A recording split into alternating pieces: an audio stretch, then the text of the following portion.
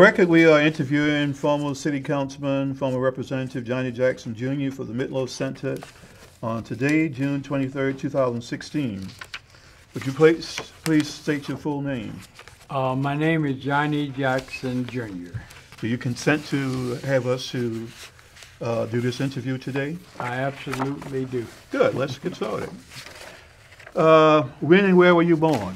I was born September the 19th, 1943, here in New Orleans, Louisiana, at Charity Hospital. So was I. So most of us. So in what neighborhood did you live? I've lived in many neighborhoods. Really? Because during that time, I've lived uptown in Gerrytown, lived Central City, lived off of Fontainebleau Drive. Really? Majority of my life I've lived in the Desire, Florida area in the Ninth Ward. Okay. Where did you go to school first? Same thing. I went to a bunch of schools. Really? Okay. I went to Daniels, Sylvania Williams, Old Hoffman, New Hoffman, Wow. Edgar P. Honig, Wow. Carter G. Woodson, Andrew J. Bell, Joseph S. Clark. Hey. But I finished, from George Washington Carver So you were Senior High in 1961. And the reason I went to all those schools is because, those were the days of segregation. Right. And we had to go to, we were on platoon systems. And as I moved, my parents moved to live with my aunt or somewhere else, I had to change schools. I went to Bell and Clark at the same time because Bell did not have music, and I went to Clark for music. And then in 1958, they opened the new Carver complex.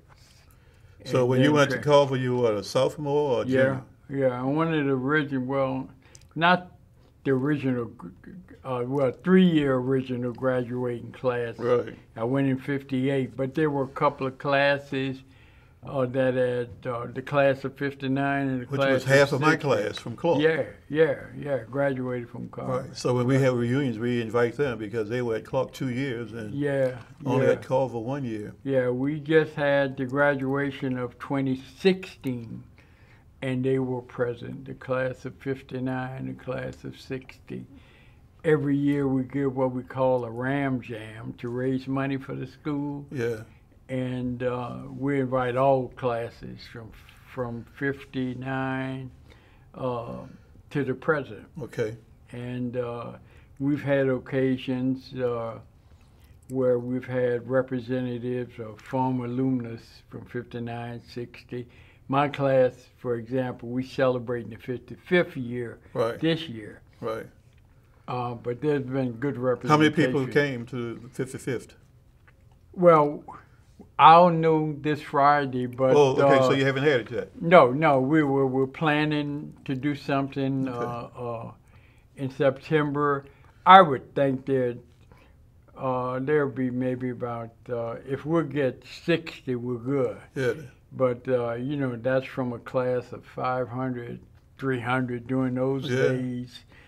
Carver graduated large number of students. I remember Carver graduation lasting to 12:30, 1 o'clock in the morning.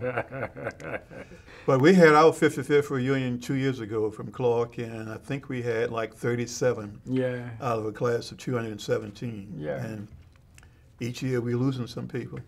Yeah, and the fact that a lot of displaced, we've lost some to death, but a lot is because of Katrina. They're misplaced. Right. They're at the age now where they're settled. Right.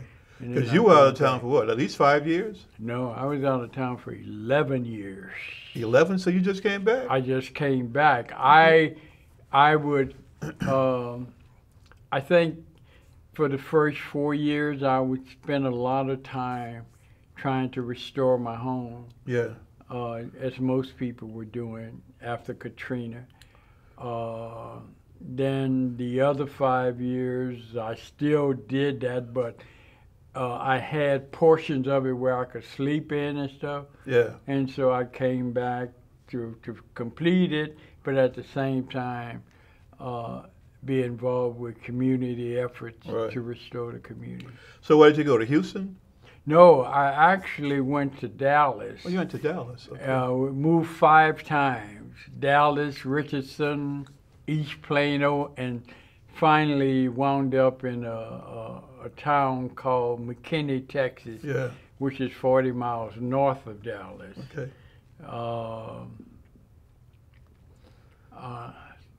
I mean, it was an experience. Did you like it? I tell everyone, yeah, Yeah. the quality of life Yeah, it's different. from my family was exceptional. Yeah. Texas and some of the people that enable us to survive were exceptional. Right. But there's no place like home. We were just talking about that. No place like But home. you know, I had a sister-in-law who lived there. Must have been there about 25 years. Mm-hmm. I'd gone. I really hadn't liked very much about Houston. Mm-hmm. They couldn't have been nicer. Yeah. People really went out of their way, and we had an apartment for about 3.5 years. I came back. I had to come back to Right. teach in the second semester, Mm-hmm. but we commuted back and forth. My wife actually got a teaching job. Mm-hmm. My daughter and my only granddaughter moved to outside of Houston. They're still there. In fact, that's my biggest loss to tell people Right. because I only have that one grandchild, and I used to pick up from nursery. She went to school in Houston. They have good schools. Oh yeah. They put an emphasis on Yeah, education. yeah. They and I have still in McKinney. Most of my family is back with me. You know, I chose to build a big house when I was here prior Right. to Katrina. Yeah, pass your house all the time. Yeah, and so all of them were back except one, and that's my youngest daughter, and she has my grandson with her up there, her and her husband. He's got 2 more years to finish high school. Okay. So, you know, we discussed it and told her no, you know, just let him finish high school and then make a determination Right. as to whether or not you're coming back. Yeah, because my daughter talks about coming back, so there's nothing here for you. Right. There's so many more opportunities there. Oh, yeah, the quality of life. And I think that's happening with a lot of black folks who were forced to go through other parts of the country. They found a better standard of life, better quality of life, better opportunities, Yeah. and many have chosen not to return. In Well- other words, they come back for Easter, Mardi Gras, They're family still Saints reunions. fans. Yeah, They're still yeah, big Saints absolutely, fans. absolutely. I found out once they found out that we were here, and they started getting in Camellia beans and red Yeah. beans and patent hot sausage. Mm-hmm. Could make gumbo like you could make in New Orleans. A lot of Yeah. people, well, you could make it here. Yeah. Plus the money. I remember I was in a Sunday school class, and I was talking about the wages going up because of Katrina to $8 an hour. Yeah, And the teacher said, $8 an hour? That ain't no money. yeah. And I found out the postal workers in Houston were paid more than they were paid here. I Oh, thought yeah. all the postal workers made the same all over the country. Yeah, I think there are many exceptions. Yeah. You know, and so when one has to decide, I mean, the older guys like us, older ladies, you know, they'll come back. Yeah. But people who just starting families or who had started families right before Katrina, many of them have decided, no, you know, I'll come back. I'll come see Mama. I'll see Daddy, cousin. Right. I'll come back for the various holidays and family reunions. But, you know, I think, you know, if they had to choose whether or not they were going to move to Montana, they'd tell you you're out your mind. Right. Or move to Utah or Idaho. Right. But But I you had learned that friends. people do live differently, but they also live similarly. Oh yeah, oh yeah, oh yeah. When you were growing up, what kind of work did your parents do? Were they Well, considered my blue mother collar has or- been a lifelong beautician. Okay. So she graduated from Katy Katy School of Wickman. Beauty. Katy Wickman, yeah.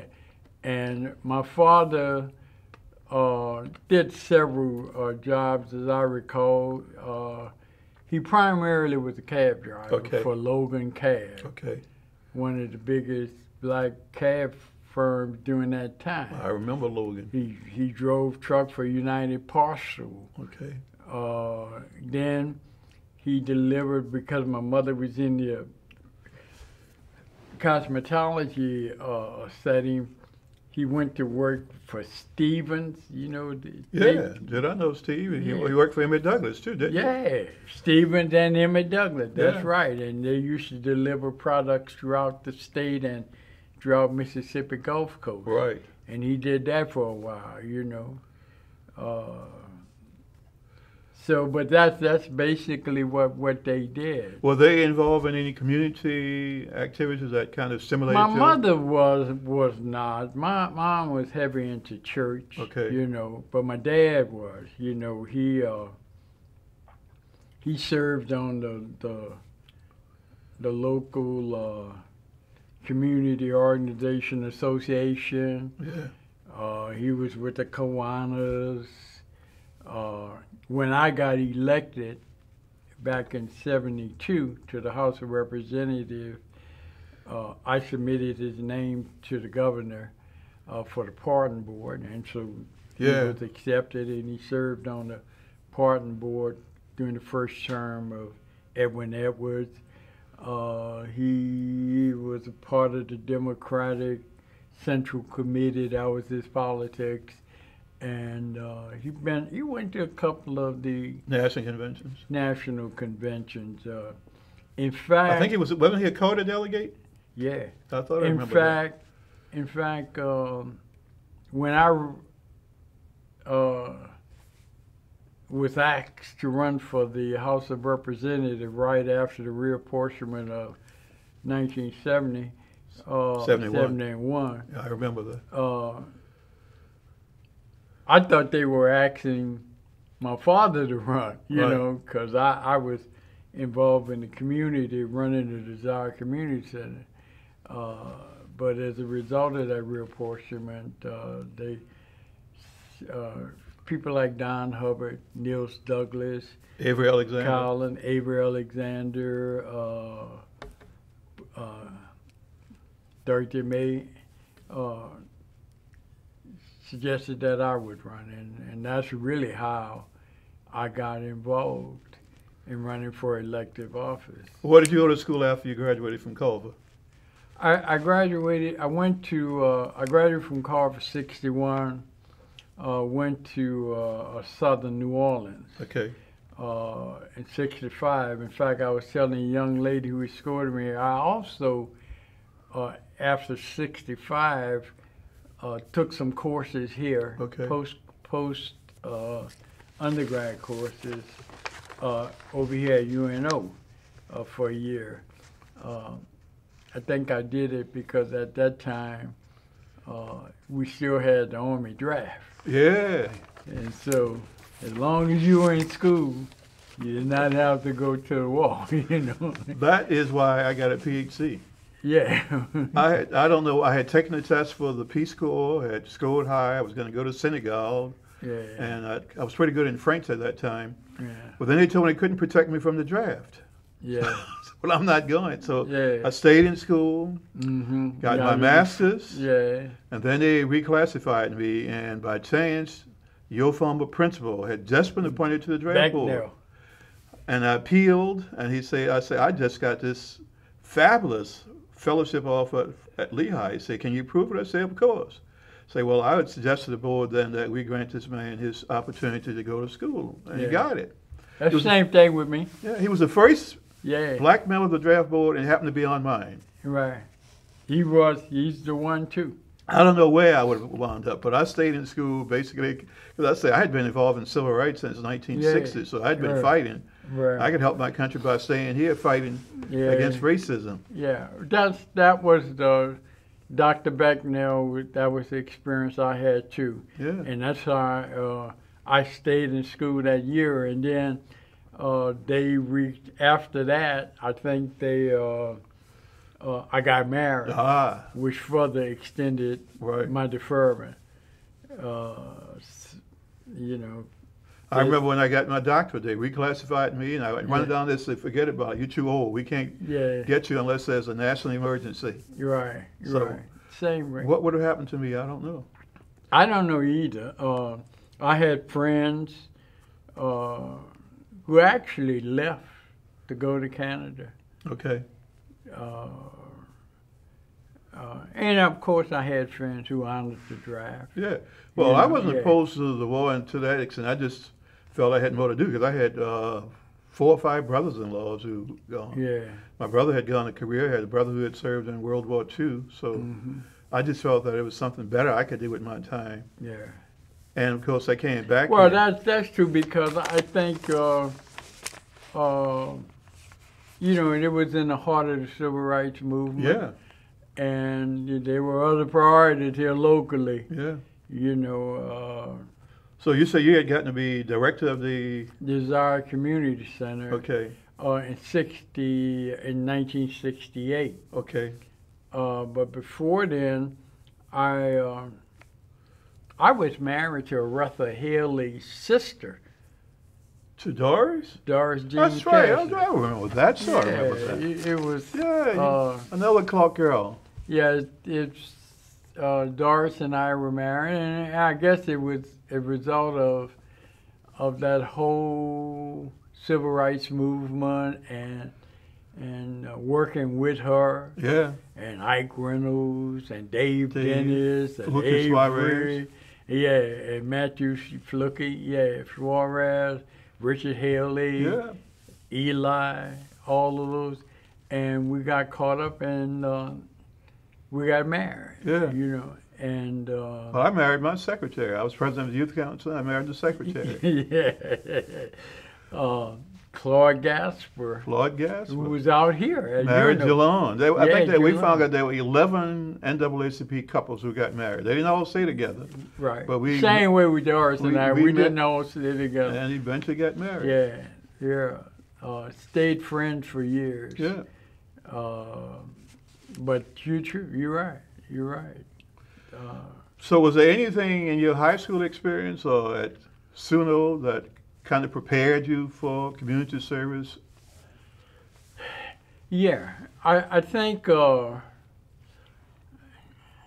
know, the whole civil rights, even though it was focused around public accommodations and things like that. Employment. And when I got out in '65, it was right after Hurricane Betsy. Yeah. And what happened, I had a degree from SUNO, and I went over to the field office for the Tulane School of Social Work and applied for a job. And they gave me a job. They wanted me to sweep down the driveways and Duncan Waters, Marina Malden, Frank Bibbins, people from the neighborhood objected.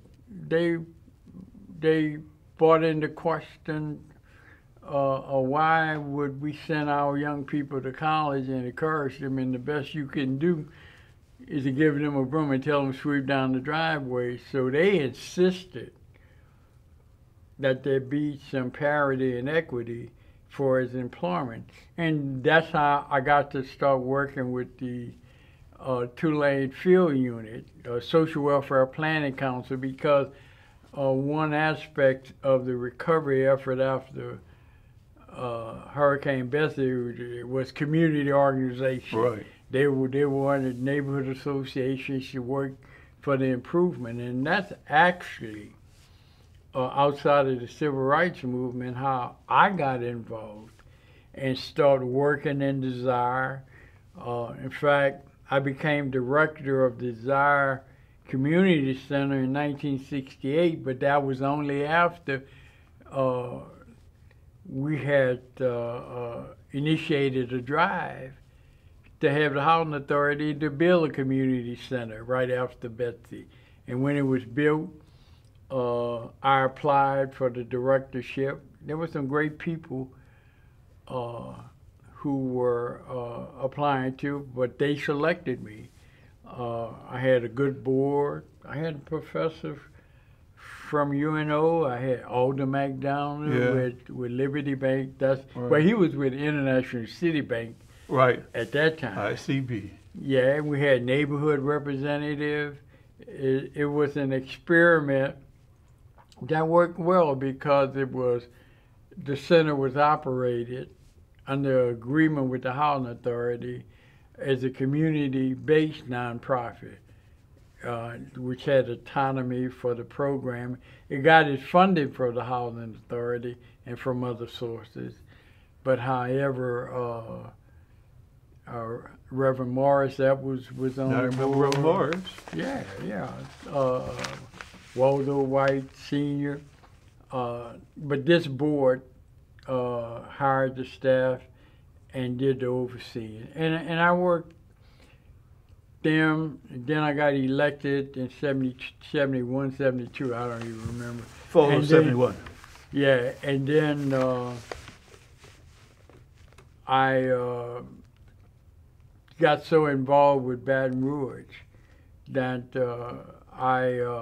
What was that like when you first became a member of the legislature? Because only Dutch Morial and Dorothy Taylor had been there before. Well, as I reflect, you know, it was a challenging situation for me. I wasn't a lawyer. You were still young. Yeah, and I had been involved with, I was like 28 at the time. Yeah. I was involved with, I wasn't a member, but I was involved with the Black Panther Party. And their various programs in the desired community. I had done all that community organization. And I found myself thrust in a situation by my own choosing and by the encouragement of a person that became very challenging. You know, in fact, I guess my ignorance in some of the areas kind of stood out because I remember one time challenging a member of the House from Shreveport talking about funding for a Confederate hospital. But that was the name of the charity hospital up in Shreveport. But also it you know, it opened new, well, let me see, there were new doors of not only opportunities, but new doors of challenging, you know, to make sure that blacks were involved in all aspects of state government. We began to do a lot of prison reform. We began to do representation on all the state boards that made were absent of any black or minority input. I mean, we had Willie Montgomery. I don't know if you remember Willie Montgomery very well. Yeah, Willie was in horse racing, and there were no blacks up on the racing commission, and so we pushed to get him on the racing committee. We wanted to make sure, like Southern University, prior to the convention of... That's right, because you were delegate to the Constitutional Convention, weren't you? Yeah. In fact, that's one of the bright moments I think that I cherish in my early political career, because Southern University was created at the land grant college, and it only took a mere majority vote of the legislature to change its governance as such. And so when LSU was talking about being a flagship university, and they wanted constitutional protection. Right. I saw it as an opportunity to do the same thing The Southerns. for Southern system. And it worked out because some of the other state schools did not want LSU Right. with that, because like Southeastern, USL, all those other schools did not want that. So we teamed up. And so we gave constitutional protection to the Southern system. And that was over and beyond the consent decree Right. that was imposed at the time. But we did a strong Bill of Rights in the Constitution. Probably the strongest in the country. Yeah, Even stronger than the federal. that's right. Strong one. Because they have the updating of the Bill of Rights as interpreted by the Supreme Court, and they embody it in our Constitution. Right, right. So I think that's amazing. Yeah, that was, the right for municipalities to incorporate, Right. which No longer had to petition the state; you could initiate it on your own. right. I remember having a big legislative flow fight with Shalom Perez from Plaquemine Parish, because they did not want the ability for some of those towns in the parish to incorporate, particularly those that had significant minority voters. Same way in Baton Rouge and Scotlandville. Right. In fact, it's ironic,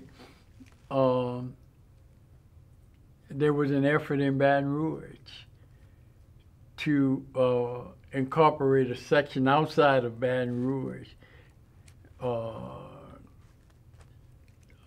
to create I forget the name of the city, but it's south of Baton Rouge, Right. but it's within East Baton Rouge Parish. Well, they're trying to do that now with a separate school system, Yeah. St. George. Yeah, So yeah, for the- St. George. That's They were it. they were That's trying it. that far back. I didn't remember that.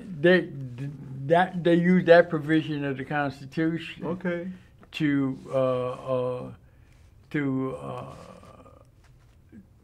go through the process of incorporation and having its own self-governance, as opposed to being a part of the East Baton Rouge Parish government.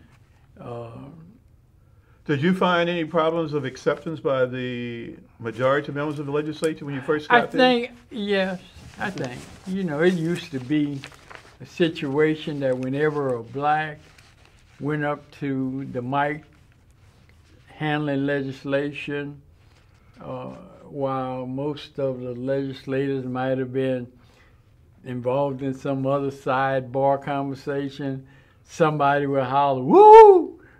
which was a signal, pay Yeah. attention, see what he doing, or see what she doing. We had that, but I think as the years passed, Right. And particularly under Governor Edwards, Right. because Joe Delpit was Speaker pro tem. Speaker pro tem. Alphonse was chairman of committees, Right. and so that began to wane Right. in terms of just outright resistance to black legislators. And I think I stayed there 14 years, and I saw some of there obviously were some who would not change. Right. But that was not true of the majority. Yeah, like Thompson, Shady Walls, some of the early Republicans like B.F. O'Neill and all the guys from Shreveport. But I think overall, I saw a transition Right. where and a recognition that as blacks in the legislature, there needed to be some grounds where we could work together on, Whose idea was it to form the Legislative Black Caucus? I think, you know, Dorothy May, myself, Richard Turnley, Delpit. You know, everybody had a caucus. You had the rural caucus. Right. You know, you had the Acadian caucus. You know, and we said, hey, look, we have to form this caucus just to have some sort of agenda, Right. some consensus on agenda, and to be a force to be reckoned with. At that time, our numbers were small. I think when we first went there were about 12, Yeah, 8, about 12. 10 to 12, something like that. Yeah, numbers were small. So we, you know, but sometimes it made a difference, Right. particularly on The tax vote, it could be very crucial. yeah, and because we had the support of the governor. Right. Because he had Joseph. Right. That's right. I mean, a lot of people don't remember that he never had a majority of the white vote when he won. No. And then we had the labor union, Right. Victor Busey, and which most of the blacks were elected with the help of the labor union. In fact, they weren't with me at first, but we ultimately shared common initiatives and common philosophy.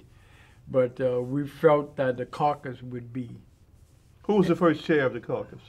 I think Dick Turnley. I think Dick Turnley. Okay. Yeah, from Baton Rouge. Which is interesting because the majority of members are from New Orleans. Well, yeah, there were. But Dick was okay. I like Dick. Yeah, Dick was, yeah. We couldn't get the Senate members at that time. I tell you, Hank Braden was. Well, Hank wasn't a member then. Well, no, who Not was? initially. Sidney was. Sidney was a member of the yeah, caucus. yeah, Sidney was Sidney a member of the Yeah, caucus. he was one of the original members. But we had a problem with Hank. Okay. Because he didn't want to be identified as a part of the caucus. Okay. You know, that happened. He marched his own drum anyway. Yeah. See, I didn't know that. No, it was, yeah. But we had a strong caucus. What do you think was maybe the most significant thing that the caucus accomplished? Or one of the most significant accomplishments? I think,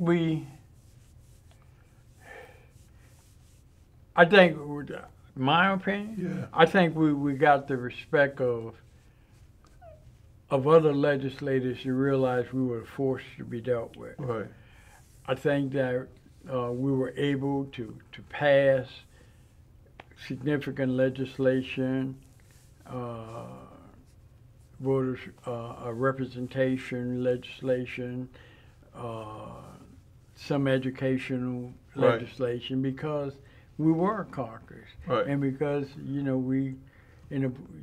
were areas that, just as in the Constitutional Convention, that we were able to say, to cut a deal. Right. Particularly when the deal was in the interest of the folks we were representing. Well, you later became a member of the city council. Yeah, and again, it's as it was a question of reapportionment again. Yeah. Because it was reapportionment that enabled the lines to be drawn to provide for majority or significant input of black voters in the district. I was contented to continue my work in Baton Rouge and had talked to M. Tamishi St. Julian Yes. about running for the city council. I had, as a legislator, I had brought resources to the community. I had expressed an interest to stay in Baton Rouge. And so when M. Tamishi came to me and said he was thinking about running, I had enough faith and confidence that he was a conscious brother, that would I had a theory, I got it borrowed from Jesse Jackson, of parity and equity. Okay. That there will always be parity and equity in the district. So he agreed, and then he let some folks talk him out of it. Told him he would be better as a judge because he was a lawyer, Right. and they committed to him. And it was some of my friends from Seoul at the time. We were pushing and shoving, and I decided that I had invested too much in the community to have a councilman, because who I had heard was going to run really didn't represent at least my personal perspective as had the interest of the community. So I conceded and I ran. Okay. And it was an extensive field. And I wound up in a runoff. You remember with who? Oh Lord, it doesn't come. His name, I don't remember his name right offhand. I should remember because that was my district, District D, right? Huh? You were in District D, weren't you? E. E. E. Okay. But what happened was that, and it was just strange. It was me and the white guy. He was a water distributor. He had a water company in New Orleans East.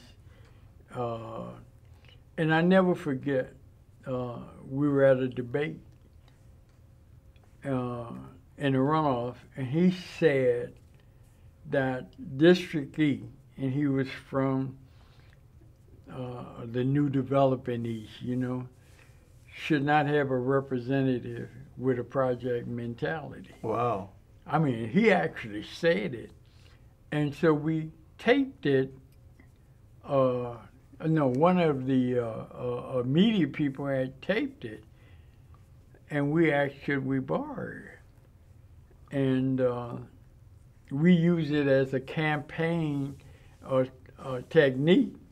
We did a commercial around his whole thing about project mentality. Even though I had a degree from Southern University, I had worked with Tulane, he just, he used that kind of slang. Right. And so our technique, we said, let's put a project whipping, Okay. which everybody understood at that time, because if you were raised in the project, Except you hadn't been raised in the project. Yeah, you get a project whipping. So, and that's what ultimately happened. We solidly defeated him. Now, you were a founding member of DAWN? Yeah, I was. What does the acronym stand for? The acronym was for Development Association for Wards and Neighborhoods. Okay. But I was actually a member of SOUL. Okay. I was one of the members that when SOUL first started out, we spent a lot of energy at that time. We were successful in the election, but we were electing whites. Right. And then we put together this ticket for the Orleans Parish Democratic Committee. And that's when we started electing blacks. Okay. And so began to, in the early 70s, in fact, they were ones who recruited me to run for the House of Representatives, and Teddy Marchand for the House of Representatives in the Lower Ninth Ward. Right.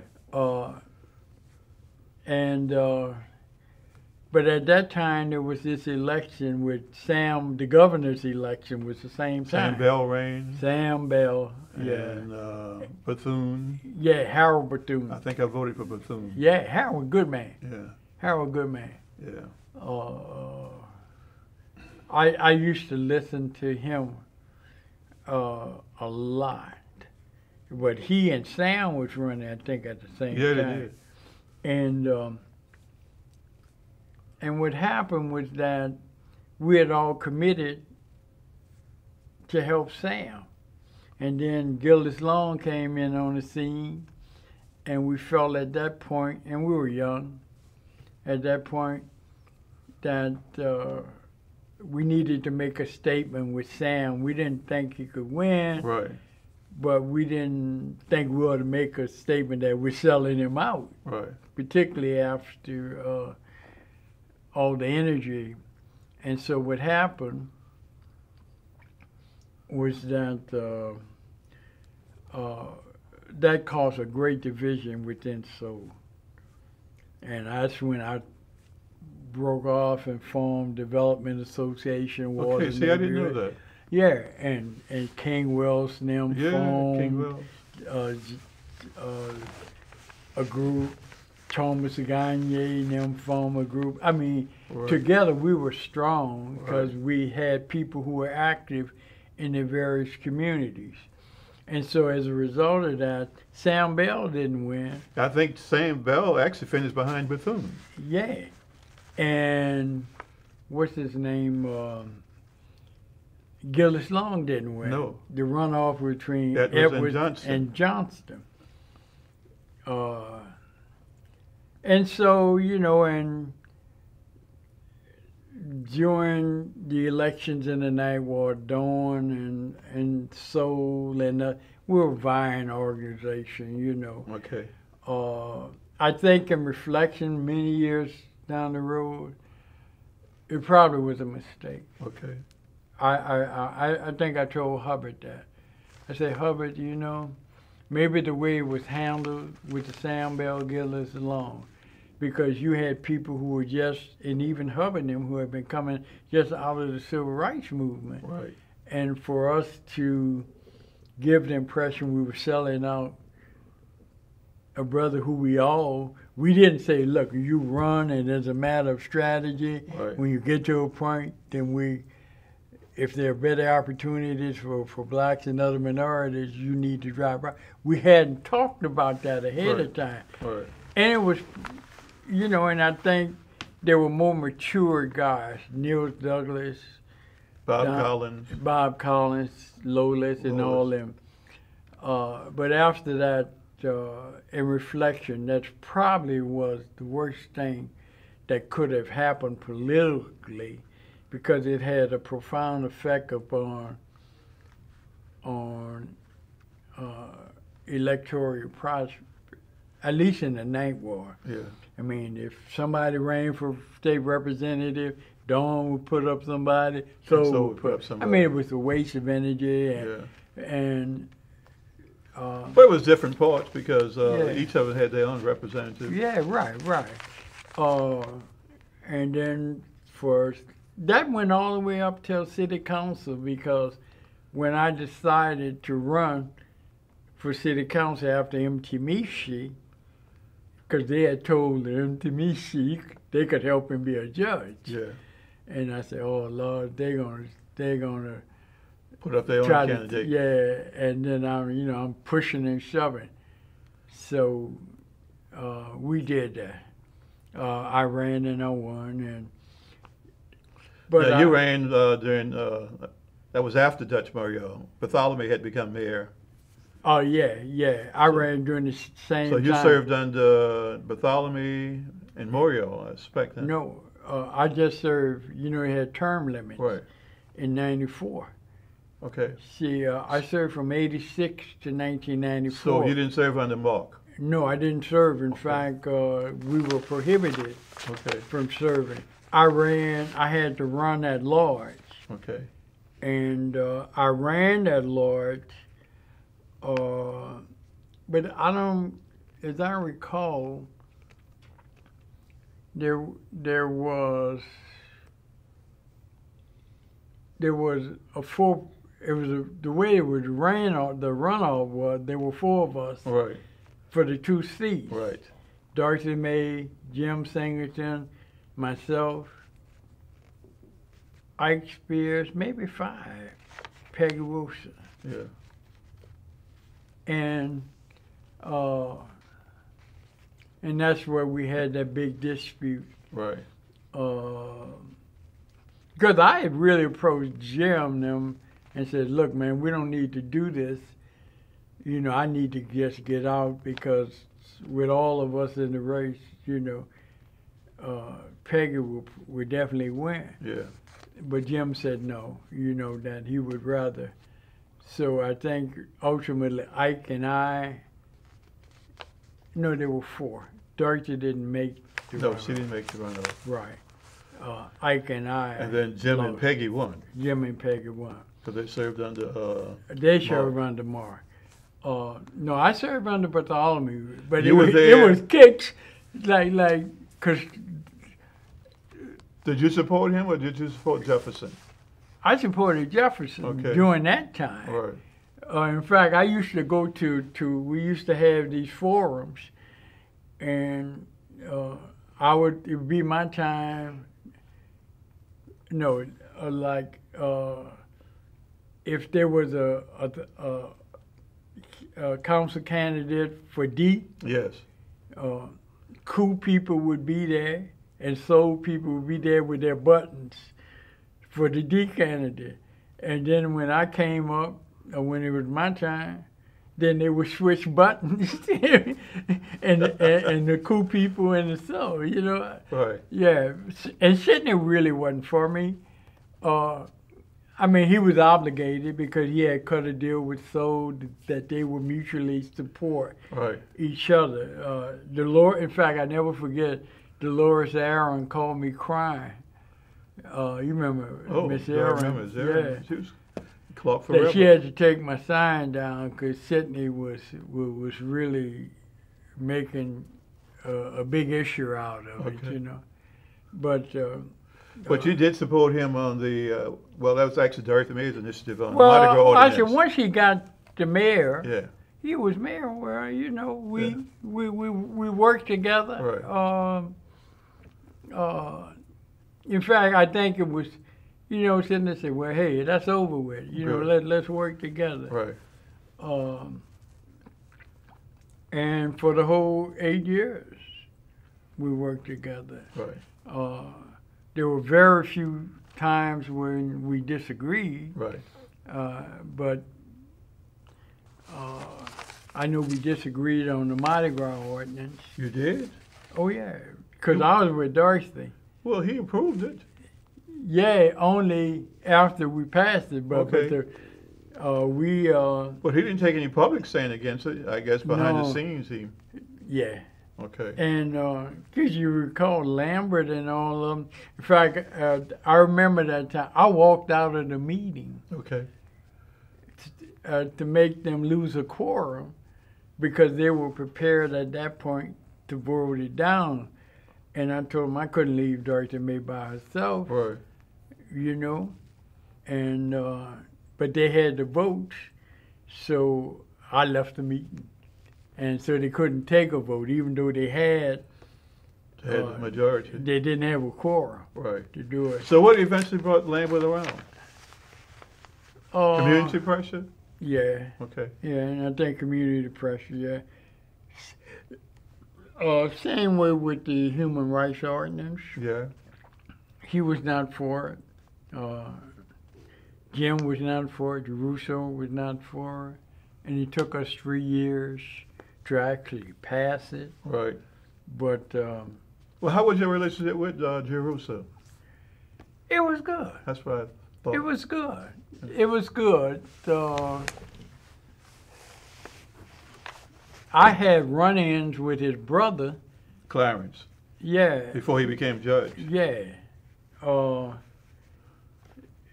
When he was chief of police, because he was the chief during the Panther. I remember that. The Panther time. Right. And we had confrontations in our defense, the community defense of the Panther Party, various programs. And I think that's the most misunderstood political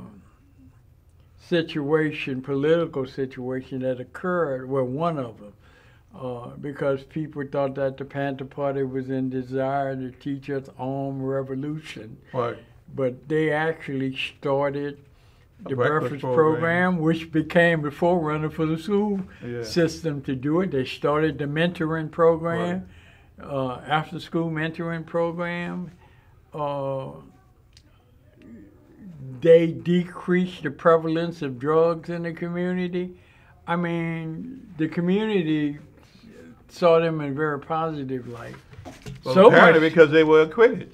yeah, and so much so that they formed a human circle around the building that the Panthers had occupied to stop the police. I remember I had just come back. I had come back to write my dissertation. Yeah, it was.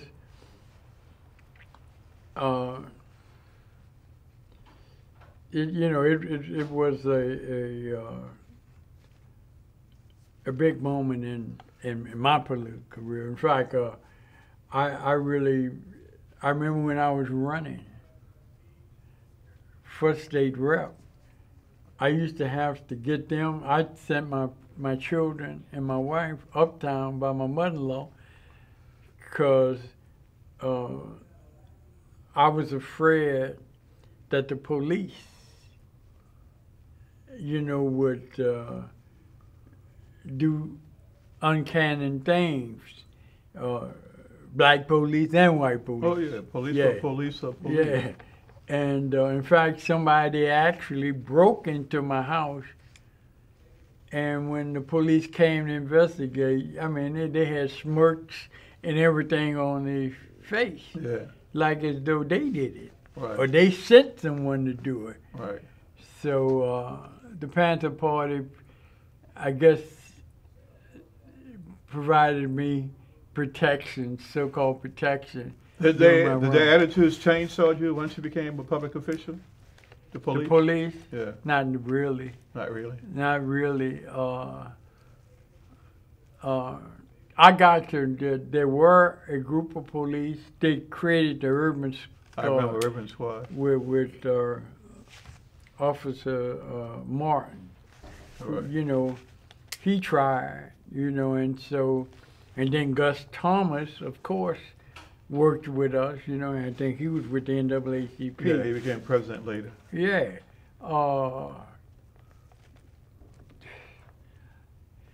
The irony of it is that I got snatched off of the porch of the community center right after the stalemate. They came back like combat troop, what you call them? Special squad. Felony Action Squad. Yeah, but they came in and snatched me and another guy off the center porch. Why? For protection, supposedly? Well, it was right after the standoff, and the people had driven them off, and we were on the porch talking about it, and it was like they just had to get them out. Yeah. And so they brought a special squad there. I remember Gus saying he drove the bus. Yeah, and they had a Catholic police dressed as a priest. I remember. And all that. And they snatched me and this guy, Fred O'Neill, who was an artist. Fred O'Neill. Little small Fred. Yeah. And we were on the porch. But the police who did it was named Raymond Reed. Yeah, I remember Raymond. And Raymond was raised in Desire and everything. And ultimately, I mean, there was a bit of feeling I had towards Raymond. And Melvin Howard and I remember Melvin. yeah, because they were the ones who were Well, it's mostly black police that they put at the front. Oh yeah. And so, but irony of it is Raymond and I were friends. Yes. Became friends several years later. And he and I went, I was a councilman at that time. We and I went to New Jersey together to Atlantic City to look at gaming. Gaming had just came at that. It wasn't even here at the time. And he and I were together. And we came back that Tuesday night, and that Wednesday he had a baseball game for his club-sponsored team, and he died. And I'm saying, man, he couldn't have been there. He just dropped me off. Well, really, Wednesday morning, early in the wee hours. And then Raymond's son lived with me and my wife and my children until he graduated from high school. But, you know, I've had some experiences. You had one that I never forgot. You addressed the NAACP convention, state convention, 1974, and I remember the speech. Our new day begun. How shall we punctuate? Do you remember that? Lord, Doctor, I have used part of that. How shall we punctuate? I never forgot that. That was one of the best speeches where you raised the question, do we use a comma, a question mark, a colon, or a period? And you went through the possibilities of whether we had really begun. And it's one of the most powerful speeches I heard. I never forgot that. It's over 40 years. I sure wish you could share a copy with me. I tell you what, I tell my wife that's the only thing that I regret now. And so I'm glad to do this interview because I've forgotten a lot of things. Well, what would you say about the future of the city? What do you think about the future? Are you hopeful? Do you think there's been some progress? I think we have a lot of issues. I am not as confident in terms of some, not all, of the black elected officials. I think they have gotten to where they've gotten on the backs and shoulders of not just us, but people before us who was involved in the civil rights movement, who've been consistent, the Llewellyn Soniat, the Novice Soniat, I mean, the Daniel Birds, and all those people. Sapato. Both senior and junior. And it's like they have no remembrance of them, or at worst, don't have any knowledge of it. Yeah, well, and even worse, even those who do it, it's like, well, it's my time. Yeah. You know, and so I am not as optimistic. I was talking with a former councilman just the other day and said, man, you know, we have swapped some black faces. Why? Because it was our time. Yeah. But I have some serious reservation just based on my experience with some of them now. Yeah. You know, I don't hardly ever see them. I understand they grew up in different eras. I don't see them. I don't hear them forthright speaking out. Yeah. I think they're more tied up in issues that are important, but doesn't reflect the priorities of our community. Yeah. That's right. You know. But again, your generation, like Muriel, even nationally, this was an extension of the civil rights movement. Right. Not now. These are professional politicians. Oh man, they are so too professional. Yeah. In fact, and some of them I respect. You know. I think I won't call names of ones I don't respect, but I do respect James Gray because I think he's trying. Okay. I think he's actually trying. I think with all the adversities that happen with some black elected officials going to jail, unfortunately, it left a bad taste in the black communities. Right. And I think that added to the rise of some of those who figure, well, you know, I'm the best answer. But again, you look at your generation, who obviously was scrutinized much more. You didn't have those scandals. I mentioned Right. the worst thing I could say about Judge Mariel was that he Yeah. was uppity. Yeah, But nobody ever accused him of being dishonest. that's right. But That's right. for that generation, this was an extension of the voter registration drives That's to true. get people involved. Now we have a lot of young professional politicians who are there. In like fact, politicians. I was telling somebody, and I was thinking about going back and talk to Hubbard about reforming so with some new initiatives. One would be voter registration. Yeah.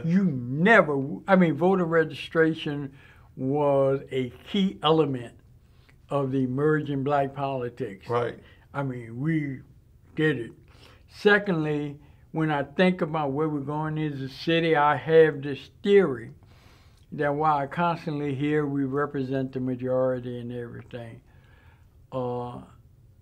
I wonder how true the numbers are. It may be in terms of population, may not be in terms of registration, particularly what happened after Katrina. Yeah.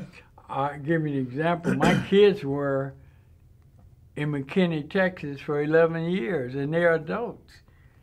And the whole 11 years, they stayed on the voter registration.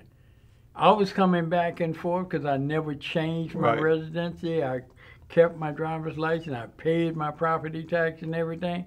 But when I would go to vote, I said, my daughter's name, say, yeah. And I think that's true Yeah. a lot. Now, you don't like to hear the question about purging because in the early days, Right.